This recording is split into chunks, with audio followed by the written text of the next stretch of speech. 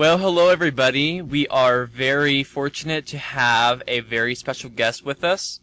It's been a long time coming, but we are finally interviewing the awesome Nathan Hoobler. Welcome, Nathan. Oh, thank you. Yeah, we've had so many interviews before that Nathan has helped set up for us, but we haven't interviewed him, so we thought it was about time that we did. Oh, well, it's good to be here. It should be a lot of fun. Okay, Tasha, you want to go ahead and read the first question? Okay. Could you tell us a little bit about your recent engagement? Sure. Well, that could be a whole podcast, and in fact, it is a whole podcast, or at least about a half hour on the Boundless podcast about a month ago. So I won't go into the whole story about how my fiance and I met, but yeah, I'm getting married May 17th, and I'm not only getting married, but I'm going to become an instant dad. So I'm pretty excited. Yeah, well, congratulations. I was really surprised and happy for you when I saw that you got engaged. So, and I also heard the podcast that you and your fiance was on. I found it really interesting. The story that how you guys got together was really incredible. And for those of you listening and watching, we'll be linking to the podcast that you can hear the whole story in the description of this video. Who would you say is your biggest inspiration for your writing? Well, I think Marshall had a really good answer for this one time, so if you haven't heard it, then I'll just steal his somewhat, and that is that we certainly like to say with Odyssey that God is one of our biggest inspirations, and hopefully our biggest inspiration and the reason that we do the show. At the same time, there are a few episodes that we don't want to blame him for that didn't work out necessarily, so we would give him credit for all the good shows we've done, and the ones that didn't work out so well are certainly not his fault. As far as people, I'd say that the two biggest inspirations for me are the rest of the Odyssey team, because you interact with them all the time, and you're in some ways trying to impress them with what you're writing, trying to please them, and then also our listeners. So I'm thinking a lot about the listeners and the kids who are listening when I'm writing the shows, and trying to do things that they'll enjoy and also be inspired by. Okay, that was a good answer. I think Marshall will be happy. Hopefully. Has there been any scripts or ideas for scripts that you wrote that were never used? Well, all of us have those. It's just part of the creative process, and I think the first few times that you get those, that you get some distance on an idea and you get a lot of work into it, and then it doesn't end up getting used, it's kind of frustrating, but then you realize pretty quickly that it's just part of the creative process, and everybody has those. There are a lot of those that we've had over the years. The one that came to mind is album 50. We had so many different ideas for album 50, and we had a completely different outline than how it ultimately ended up. There were a lot of elements from that outline that wound up in the final show, but there were a number of storylines that we'd brainstormed that didn't end up part of the album. A big thing that we had in there that we didn't use was we wanted to do a flashback to Odyssey history, and we did one episode that was like the origin of Odyssey, a class reenactment, but there was a whole storyline that we had brainstormed where we flashed back to a different period in Odyssey history where there was actually a Mayor Blackguard. Of course you'll recognize that name, and so we were going to tell a whole parallel story of what had happened a few hundred years ago in Odyssey.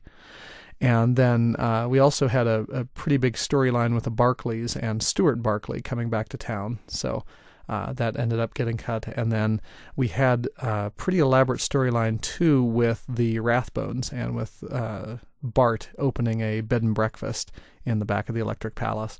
But that ended up getting cut because between the time we were brainstorming and the time we recorded, Walker Edmiston, who plays Bart, had passed away, and so we didn't want to rely as heavily on Bart. So there are a lot of factors that end up changing ideas. Some of them are that the ideas looked better as an idea than they did as a script. Sometimes it's that an actor's not available, and so you can't do a particular storyline. And sometimes it's just that it ends up feeling similar to another show that we're working on. It's curious how that works, because several of us independently will come up with ideas that end up feeling a lot alike. And that's happened a couple of times in recent years with episode ideas that I've been working on. And then we realize, wait a second, this is very similar to something Marshall's working on, and we can't do two of these. It's not only Marshall, but just different writers will come up with the same kind of ideas almost at the same time. It's a little uncanny how that happens, but it means that one of them probably is going to either go by the wayside or be combined into the new idea. Okay. So, what character do you wish that you could bring back to the show? Well, there are certainly a lot of those that we've had because actors have passed away with a show that's been going on 26 and a half years now with Odyssey. It's just kind of comes with the territory. Certainly Tom and Bart and now Bernard are characters that I'd love to bring back and write a few more episodes for, but we can't do that because the actors are gone now. Edwin Blaggard is one that comes to mind a lot. The actor is still with us, but he's retired, and so he's certainly one of the characters that was the most fun to write for because he was just so over the top and flamboyant. So he's one that I really miss. Yeah, speaking about Blackguard, I had this question in a class reenactment when Edwin's like burning all those newspapers or those bad reviews, and he has like this really big laugh at the end. Was that sort of like you guys' attempt to sort of get like Regis Blackguard, like his laugh in there again at some way, or is that unintentional? It wasn't really intentional. It ended up. I remember when we were hearing that show that I think it was just because of how Earl's voice had changed a little bit, that his Edwin voice was sounding a little closer to his Regis voice, and so the laugh ended up sounding a little bit more like Regis than it normally would, but it wasn't intentional. It was kind of an unintentional, oh, that's interesting that it worked out that way. Yeah, Austin used to scare me when I was little. We'd be listening to one of the Blackguard episodes, and when it would come to a place where he knew that Blackguard would laugh, he'd turn the volume all the way up and scare me half to death. Yeah, the one I remember from when I was a kid was, it wasn't anything purposeful, but we were listening to The Mysterious Stranger, and the first part ends on a pretty terrifying moment where there's this creepy laugh, and then Whit's hit by a beam falling down in an old house, and it got to the end of the episode, and my brothers and I were listening to it, and the episode ended, and none of us wanted to get up out of bed to turn the tape over and hear part two. It was just too scary. Yeah, that sounds kind of similar. When I was probably about 11 or 12 when the Novacom saga was airing, and my uncle had recorded The Black Veil on a tape for me to listen to, and we lived in a 2-story house at that time, and I was downstairs. I think Tasha or my sister Ashley was asleep on the couch, and I was down there listening to the episode. The rest of my family was upstairs, and I was listening to the first part, and it freaked me out so bad. I didn't want to get up. I didn't want to stay in the room too, but I finally made my mind just ran up the stairs. That episode scared me so bad. But now it's not quite as scary, but it still freaks me out. Yeah. Yeah, those things tend to fade a bit as you get older, but when you're a kid, there are definitely things that really creep into your nightmares, I think. What is one Odyssey episode that you wish you could have written or directed differently? Well, on the writing side, I think all of the episodes have something that I go back and wish that I would have changed. It's just part of being a writer, I think, is that you're always revising, and especially with Odyssey, where you're going through a lot of drafts on shows to make the show better, and so you never really finish. There's always something more you could do with the show, and even at playback, a lot of times I'll be thinking, we could have made that line funnier, or we could have made this part better, and it's just par for the course. When I look back on them, there are a few that I think I wish had been a bit different. One of them was All-Star Witness, and I think the show is fine, but there were a few connections in there that I thought would be fun. I like connecting to old Odyssey shows, and there's a connection to the old mayor of Odyssey in there, and by the time we ended up recording it, after we'd fixed what we thought were all the logic problems, it just didn't seem to make that much sense that the mayor of Odyssey, after all these years, had this daughter who was a certain age when he had mentioned his grandchildren years and years ago. It just seemed to be confusing. It's probably still possible, but it just seemed like to make this Odyssey connection to a previous episode, it wasn't worth all the logic problems we had to fix to get there. So it ended up being convoluted. And another one that I think of is it's a show called And That's the Truth, which I really like the theme of the show. It's from the episode it's from the verse Speak the Truth in Love, but it ended up that part of the show, Tamika's part of the show, where she was speaking the truth but not in love, felt a bit out of character for her, felt younger than she was at that point in her development. And so I wish that we had tweaked that somewhat and that I had figured out how to make it so it wasn't quite so childish of her. On the directing front, I can't really think of a specific episode, but when I look back to the early shows and remember them, I know that I wasn't very efficient as a director. I would use a lot more words to say what I meant rather than being more direct. And that's, yes, I guess as a director, you want to be direct and just more simply say what you want from the actors. And so that's something that I've learned through the process of directing. And some of those early shows, I think the first one that I directed was The Taming of the Two, and it ended up being a 5-hour session because it just took a longer time for me to realize what I wanted and what I wanted to say to the actors. So if I were directing that same show now, I think I could be a lot more efficient because I've gotten more experienced. Do you think that maybe it was also because you, at that time, you also had written that show that made, it was a little harder for you to, convey what you'd already written, to direct that way? Not necessarily. I think you often have something in your mind and it's hard to find the exact words to communicate that to the actors. One thing I've done a lot more of now is preparation for directing and going through the script and finding words that, the right word to say, I really want this to be more emotional or more poignant, or finding the right words that you might need to say to the actors if they're not getting what's in your mind. So that preparation has really helped the directing to be faster and just more fluid for me. Do you have any stories to share about finding things to put into the official guide? Well, I'd say that was a job that I could have done forever. We could have kind of like rewriting the episodes with a guide. There always were more stories out there. There was always more that we could tell about Adventures in Odyssey, and I loved those stories, and I loved finding new tidbits, and it felt like for a period there, it just seemed like, well, there's no way to finish this because there's so much more to tell. And I'd be on the phone with one of the actors and they'd mention something and I'd think, oh, we've got to get that down in the guide. We've got to write this down. And I think that's partially why the guide got to be so thick, is there were so many stories to tell about Odyssey episodes. One of my favorite ones from the second edition of the guide, when we revised it in 2012, was when one of the fans, Lizzie, went back and found the true story behind A Single Vote, because it had kind of been lost to history, and we, in fact, thought that a lot of the story wasn't true based on some things that we had found and read, but she had done such extensive research to find the actual true story. So I think that was really interesting to be able to include that in the guide. Yeah, I thought that was pretty amazing, too. What has been the response to the Odyssey Adventure Club, and what additions or changes will we be seeing in the future?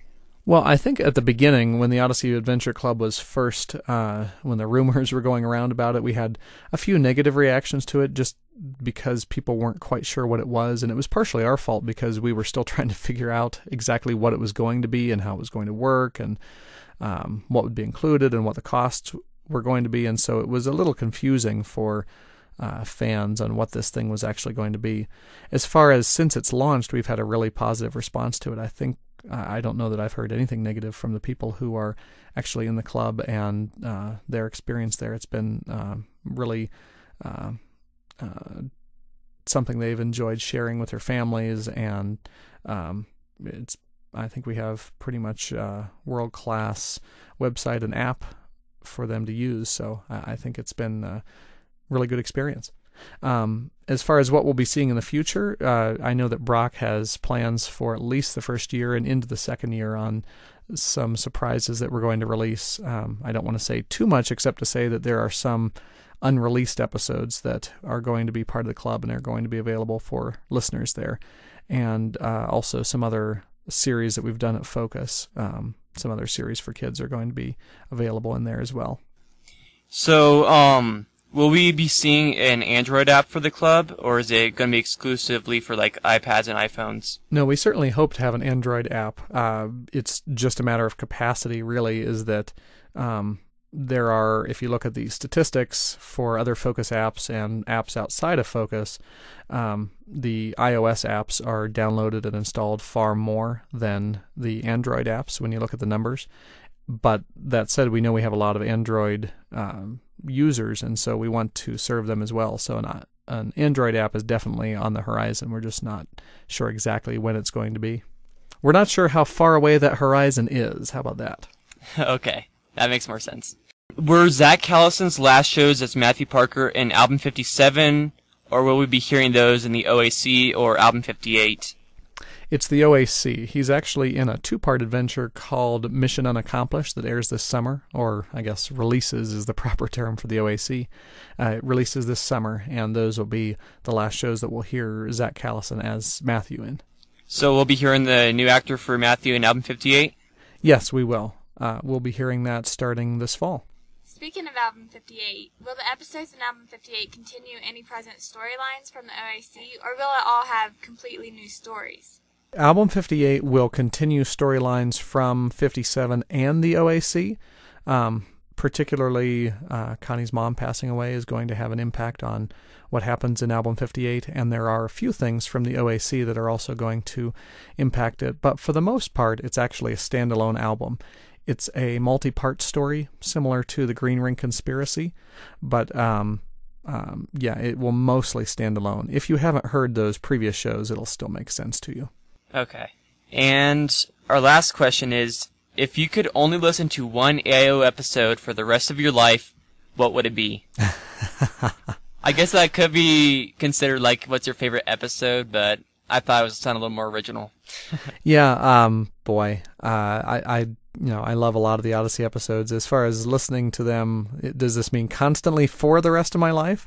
So I think any episode would get old after a while. But yeah, I mean, for many years, I said my favorite episode was Waylaid in the Windy City, and that's still probably one of my favorites.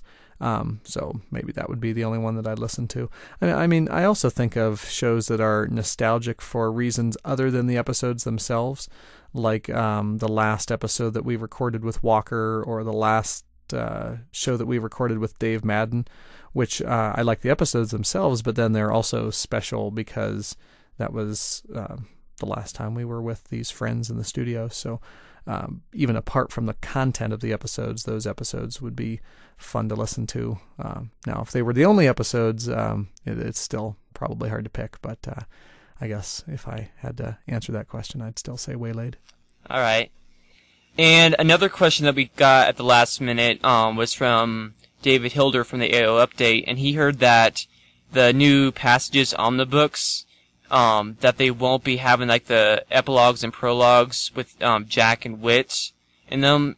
Is that true? And if it is there a reason why? I can't believe that that's already out there. Actually, no, I think the books are already out. So it's, yeah, that's the answer is, it is true that the omnibooks of Passages and omnibooks, if anyone doesn't know what that term means, is they combined the first 3 Passages books into one and the second 3 Passages books into another, so they're quite a bit thicker. And also the better value if you want to get all the stories. Buying 2 books for a lower price than you'd have to pay for all 6 books. And yes, they were adapted without the Odyssey opens and closes. And the reason for that is, well, a couple of things. One is that the Passages audience skews a bit older than Adventures in Odyssey, and if people don't know Adventures in Odyssey, they can still enjoy the stories. They're pretty much standalone because the previous versions of them had Wit and Jack discovering the story in a chapter, and then the whole story played out on its own. And then you had a chapter at the end where Wit and Jack talked about what they had read in these stories. So they are still standalone stories, and if you're not familiar with Adventures in Odyssey, this might be a gateway in a way to read some of these stories and realize, oh, these actually are inspired by the world of Odyssey, and so you don't have to know Adventures in Odyssey to get into these stories. Okay. Yeah, thanks for clarifying that. Well, we want to thank you, Nathan. It was a pleasure talking to you again, and once again, congratulations on your engagement. Yes, thank you.